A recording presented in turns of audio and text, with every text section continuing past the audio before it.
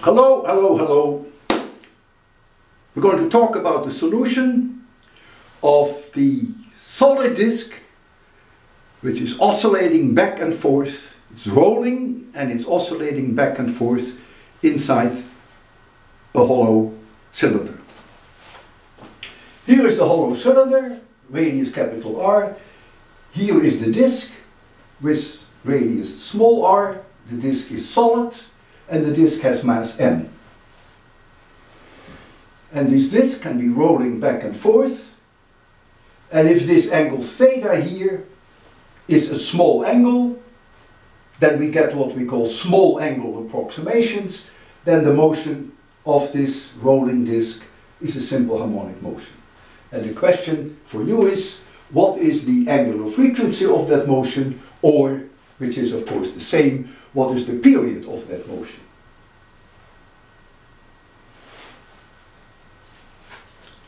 What does it mean that the object is in pure roll? Pure roll means there is no slip. Yes, there is friction between the disk and the hollow cylinder. If there were no friction, it couldn't be in pure roll all the time. Friction is essential, but it never slides. So there's no heat produced. So energy is conserved. Keep that in mind. Look up on Google the definition of pure roll. The first thing it will tell you is that the point of contact between the rolling object and the surface on which it rolls at any moment in time stands still. The second thing it will tell you is that if any point on the circumference of the rolling object has moved over a certain distance, the center of that rolling object, in our case the center of mass, has moved over exactly that same distance. Let's evaluate that in my drawing. First, the disk was here, and this is point A on the disk. A little later, when the object has rolled up to this point, A is here. So that means that the angle over which the rolling object has moved is this angle phi, namely from here to there. So it has rolled over an angle phi. That means the length along this circumference, the length measured in centimeters or meters, this length here must be phi times r. Phi is the angle in radians. If phi were 2 pi radians, this arc would be 2 pi r. Now it is phi times r. So keep in mind that this length is phi times r. There you see it.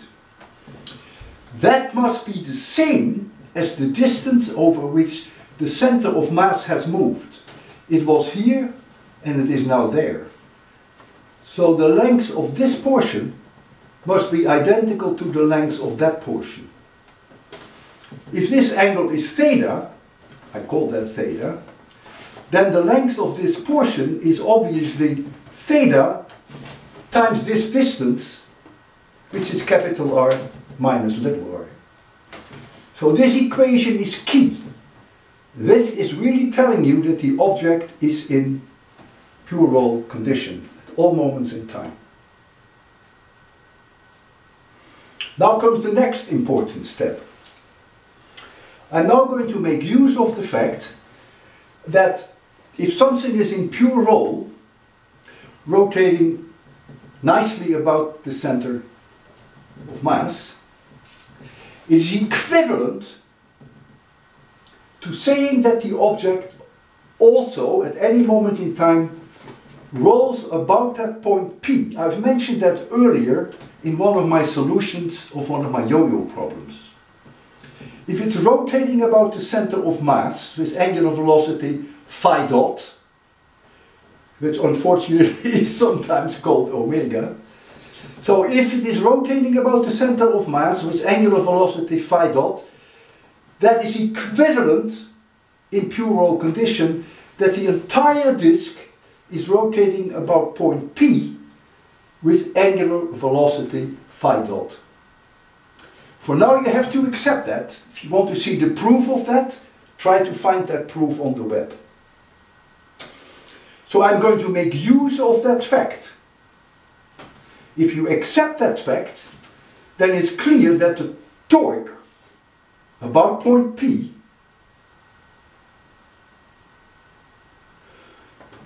must be the moment of inertia about point P times phi double dot, which is the second derivative of the angle phi.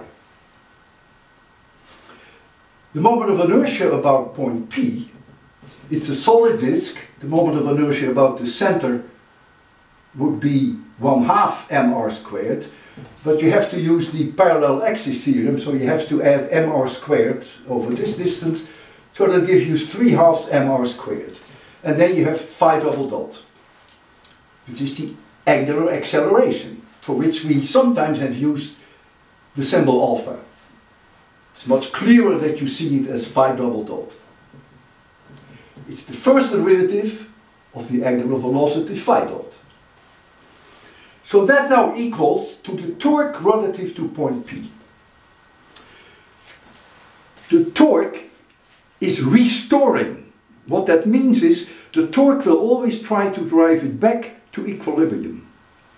If you have a spring with a mass m at the end and you stretch the spring constant always wants to drive the object back to equilibrium. So therefore we also have a minus kx there. ma is minus kx. For the same reason we have now a minus sign for the torque. The torque is restoring. What is the torque relative to point P? Of course there is a force through point P, but any force that goes through point P, the torque relative to point P is 0. That's obvious. So the only force for which the torque is not 0 is this mg. So what is the torque relative to point P? That is, the magnitude is this force times the distance from P to this force. And that distance here is r sine theta, because this angle is theta. It's the same as this angle. So we see here that 3/2 mr squared phi double dot equals minus mg times r times sine theta. Because this is r sine theta. For small angle approximation, sine theta is the same as theta in radians. If you don't believe it, try 1 degree, try 5 degrees, try 10 degrees, and you'll be impressed, even at 10 degrees, how close the sine of 10 degrees is to 10 degrees in radians. So, the sine theta will be replaced by theta. We do a little bit of high school algebra, and we end up with this differential equation. And that differential equation obviously tells you that the motion is simple harmonic. Yes, we have used small angular approximation, but then it's simple harmonic. And then the value of omega, the angular frequency, is the square root of this one divided by this one. And so you see that here. And so the period of one oscillation is then 2 pi divided by omega, and you see that here. So that's the answer to the problem. Are there other ways to find that answer? Oh yes. At least 2 other ways that come to my mind. Some of you may prefer that. One is that you make use of the Lagrangian, and the other one is that you use the conservation of energy.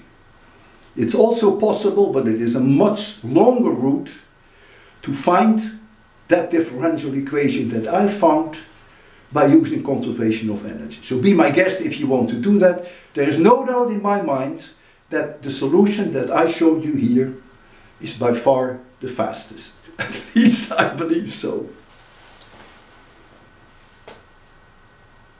Okay.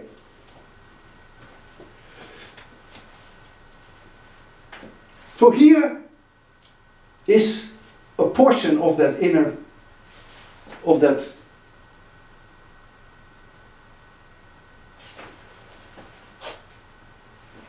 cylinder.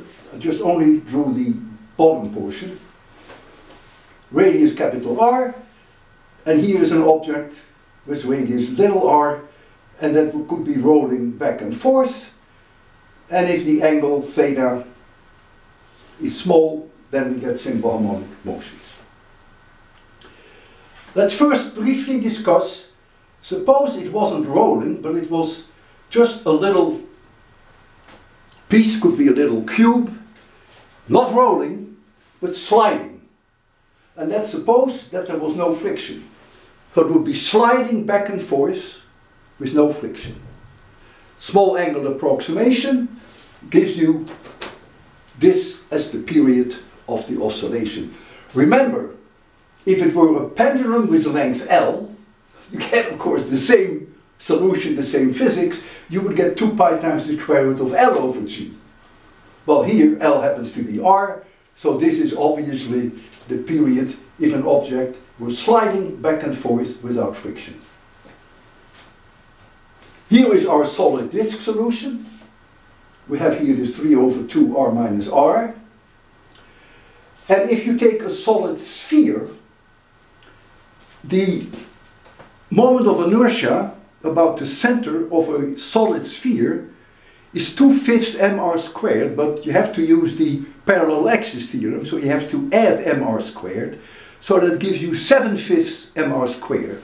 So therefore, here we have 3 over 2, which is the immediate consequence of the moment of inertia about point P of the rolling solid disk.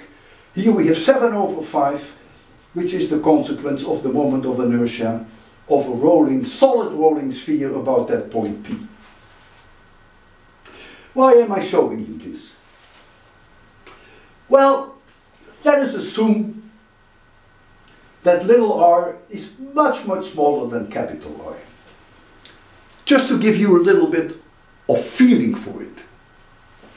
So if little r is really much, much smaller than capital R, you can forget this little r. And so then the conclusion is that a solid disk, the period of a solid disk, is then about 22% larger than the period of a sliding object. And the period of a rolling solid sphere is about 18% larger than a sliding object. Because now all I have to do is take the square root of 3/2 and the square root of 7/5, because I have assumed that little r can be ignored relative to capital R. So now comes the question that I have asked during my 801 lectures to students. Without deriving these numbers 3 over 2 and 7 over 5, why is it that for a rolling object, the time to oscillate, one complete oscillation, must be larger than for a sliding object? Without any calculations, you should be able to argue that. And the reason is then the following. If the object is sliding, then all gravitational potential energy, mgh, that is available, all is converted to the translational motion of the center of mass. So that determines at all moments in time the speed of the center of mass. However, if an object is rolling, then that gravitational potential energy that is available is not only in the translational motion of the center of mass, but also rotational kinetic energy. So therefore, the speed of the center of mass at all moments in time will be lower for a rolling object than for a sliding object. And so even though in both cases no energy is lost, the time for one oscillation must be longer for rolling objects than for sliding objects. Okay, this may not have been the easiest problem, but I think it's a very nice one. So, let's be friends. Have a nice day and take care.